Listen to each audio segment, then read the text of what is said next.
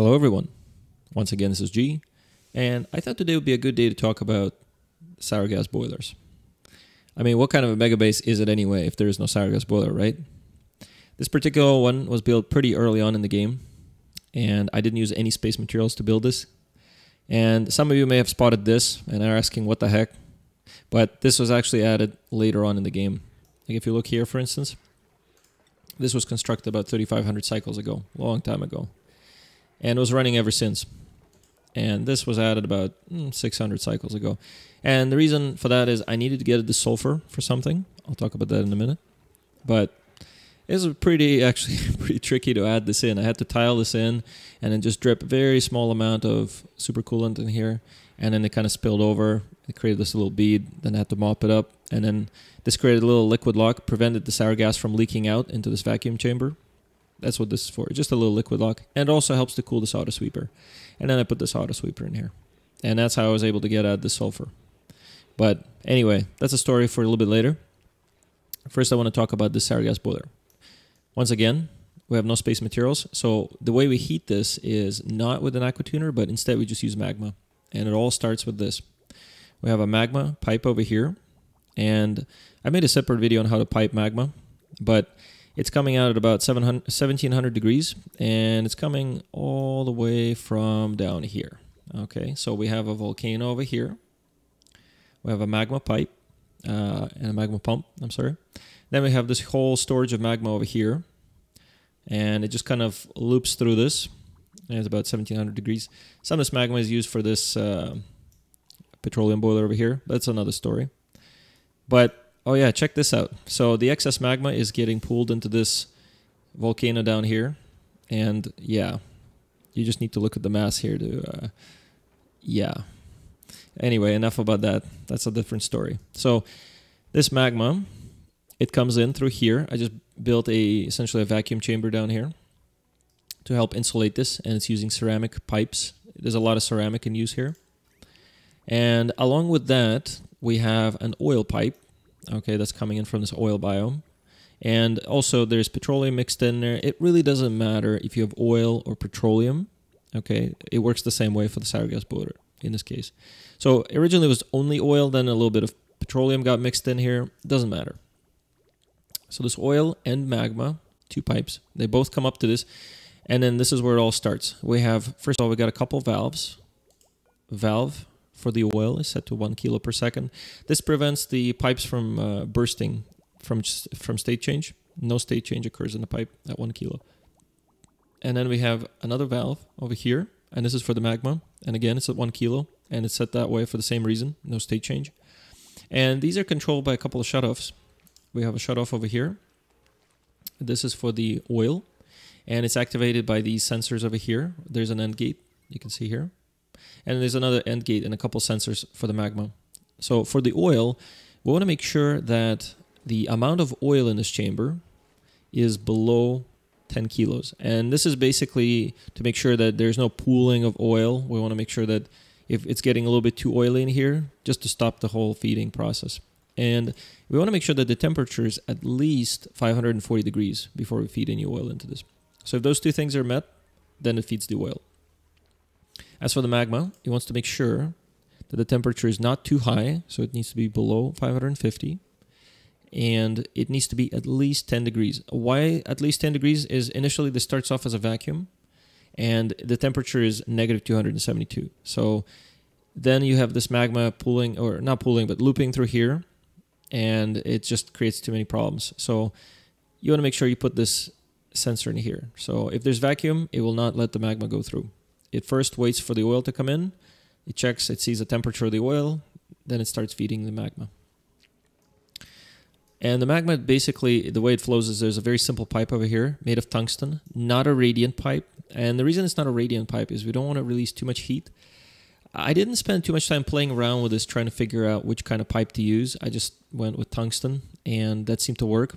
And I went with 1 kilo per second. You could probably do a radiant pipe with less magma per second, but this ended up working for me. However, what ends up happening next is as magma goes through here, it's still going to be too hot. It's going to be about 500 degrees, and you need to cool it further. So it's followed by these two steam turbines.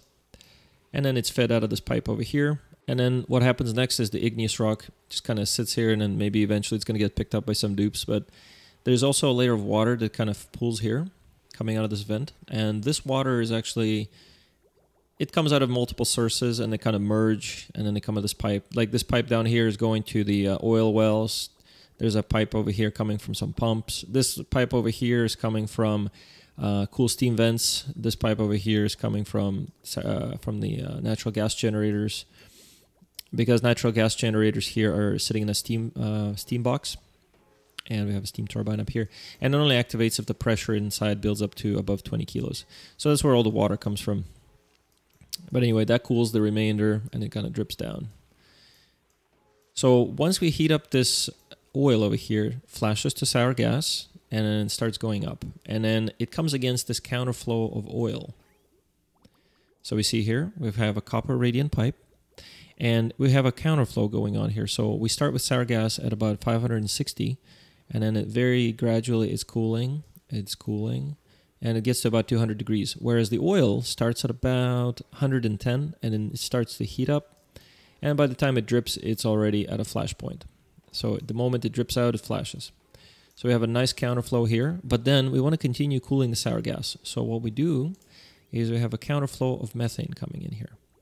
And this cold methane, it begins at minus negative 170-ish, and then it starts to warm up, and it comes out at about 170 degrees out, and then it gets dripped into here where it gets picked up as natural gas. Because the moment it comes out of this pipe, it's going to turn into natural gas.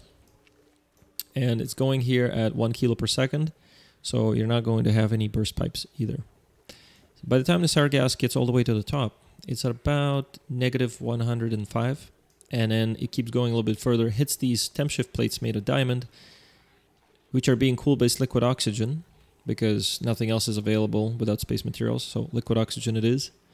It hits this, turns to liquid, and then immediately is held back by these airflow tiles. This prevents the liquid from falling down into the chamber and turning into natural gas and creating a mess of different gases. So we only have sour gas below. This liquid lock essentially closes up, prevents any more sour gas from going up. This cools the remainder of this, lets it pump out. If there is any natural gas that forms here, sour gas, it's immediately liquefied. Only once this is pumped out, then more sour gas is fed up. So this kind of a dynamic liquid lock of sorts. And then the sulfur just pulls up here. And this is where I just let it collect here. And then later on I thought, okay, we're going to need some of the sulfur. So I kind of maneuvered a little bit of supercoolant in here. But it's not really part of the sour gas itself. It's not part of the sour gas boiler. As far as these insulated tiles are concerned, they're all made of ceramic. You can see here. In fact, let me turn on the overlay. Okay, so we got pipes made out of ceramic that are insulated. We have insulated tiles made of ceramic. And there are some tiles here that are made out of igneous rock, just because I was kind of getting short on ceramic. Had I known better at the time, I would have made these tiles over here out of steel doors. Okay, because steel doors can handle infinite pressure. And then on top of that, you can layer insulated tiles. And why do that? Is because what happens is when you're pouring liquid oxygen into here, it's going to flash to gas. It's going to boil off. And when it boils off, it's going to kind of create a pressure against the liquid. Liquid can create massive pressure spots that are way above 500 kilos per tile. Anyway, some of those tiles start pushing onto the insulated tiles. And it can create breaks. Oxygen leaks out, turns to gas, causes a massive mess. I had to maneuver this very carefully. But then I learned later on that, hey, if you put doors here, and you also put doors down here made of steel, and up here, and then you just simply encase all of that into insulated tiles, then two things happen. First of all, the heat doesn't transfer the same way between insulated tiles and the gases. It kind of transfers right away.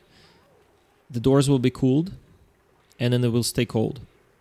But the insulated tiles will not be cooled, because the rate of insulation between insulated tiles and solids is very different than between insulated tiles and gases, or in liquids that flash to gases. So you can see here these insulated tiles, they're very cold. And if you just use doors here, they would have been very cold. But then if you put insulated tiles outside, that issue would not occur. The external insulated tiles would be fine. Very important thing to keep in mind. And your pressure, you could just feed as much liquid oxygen in here as you want, whereas currently you can't. So you have to very carefully maneuver this. Anyway, the temperature in here is maintained by this thermosensor. And if it's above -90, then these pumps kick in. So if the liquid oxygen is starting to get a little too warm, these pumps start pumping it up. Now, this liquid oxygen down here is cooled essentially by itself. And it does that by recirculating from this pump up through the aqua tuner and then down out of the vent. And there's two identical loops, one on each side. If we look at the plumbing here, there we go. We got ceramic insulated pipes, 10 kilos per second of oxygen at -189. And the aqua tuners only kick in if this is above -195. That's to prevent pipes from bursting from solid oxygen. And then we need to produce this oxygen in the first place. And that's where this machine comes in. This is a liquid oxygen generator. And it begins with first stage over here using ethanol. And this is cooled to -96 using this aqua tuner over here. Then the ethanol loops through this loop over here. And we have radiant copper pipes. And it cools this atmosphere of hydrogen gas, which is then in turn cooling these thermoregulators. But currently they're not running. When they are running, they are circulating hydrogen gas over here using steel radiant gas pipes at about -200 and change. And that cools the oxygen in here until it liquefies. Now, these particular sensors set to above -210 because we do not want to cool the hydrogen so much that it will solidify the oxygen over here. That would be bad. And then, to help this whole process along, we also have a counterflow of liquid oxygen from this bottom pump. And it goes up using the copper radiant pipes and then comes out of here.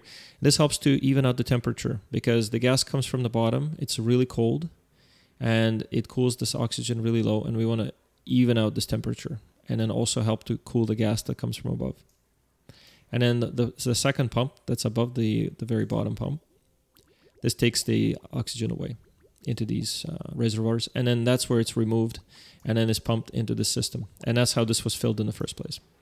Now, as for the materials that this thing uses, a lot of it is using igneous rock. That's because at the time ceramic was kind of short, so I only use ceramic where absolutely necessary, just in some critical areas and the pipes, but otherwise used igneous rock as much as possible. And over here, ceramic became a little bit more available, so again, it was pretty widely used here. So if you want to know more about this machine over here, check out the video about the liquid hydrogen using water. As for the amount of energy that this machine produces, well, we got 6 natural gas generators and a little bit extra. And then the remainder of these is run from another sour gas boiler. But what's more is that we have a steam box here. So these also produce heat in addition to energy. And this heat is then dumped directly into the atmosphere here that's of steam. And the steam is being produced from the polluted water dripping down. And then it immediately flashes to steam. A little bit of dirt is left over. Dupes can pick that up. This steam, when it reaches pressure that's high enough, above 20 kilos, is then extracted by the steam turbine. And it adds a little bit extra energy, like 400 watts. So that helps to recover some more power. In addition, we have this power control station. So if you have refined metals, you can feed it into this and get a lot more power out of this using tune-up. So the tune-up can be run on the turbine, but the tune-up can also be run on all these generators. You get a lot more energy out of that. And we also get a little bit extra energy out of this when the magma recirculates through here after it went from the sour gas boiler. So you get a bit of extra. Now, I did promise to talk about the sulfur, didn't I? So we have the sulfur here, and then it's being picked up by this contraption over here, which was added later on. Goes onto this conveyor belt, and it gets taken away, and it goes down and over here to this sulfur melter. And I've created a separate video. Check out the link in the description below. But I figured, it's time to put this into survival and see how it works. And what do you know? It works perfectly. And currently it's not running, but it produced all this molten sulfur. And we have it in reservoirs here. And it was then fed into these tiles over here for the upcoming pip farm that will go into production. And I made a separate video about this as well. But this is an example of it actually happening in survival, and it works. It just so happened I ran out of this visco gel here, so a little bit more is required. And then once this is done, then we can introduce the pips and get started. And, you know, we got some pips hanging around over here. Look at them all. So we'll fetch some from there and then feed into this thing. But anyway, that's on the side. Oh yeah, one other thing. We have this cool steam vent over here with a kind of an interesting contraption here. Maybe I'll make a separate video about that. Let me know in the comments below. But anyway, this has been Greasy Hammer. And as always, if you like this video, then smash that like button. And also subscribe. Thank you very much. Bye-bye.